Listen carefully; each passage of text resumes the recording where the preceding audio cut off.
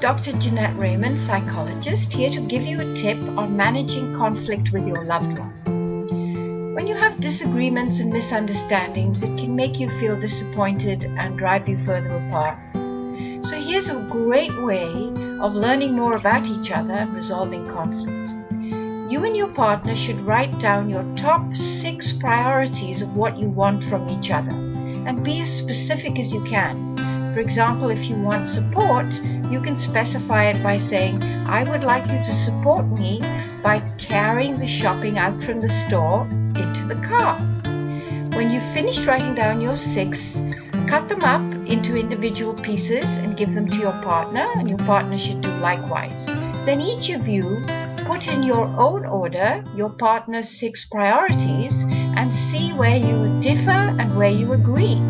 Do you have things on your list that your partner didn't have at all, and vice versa?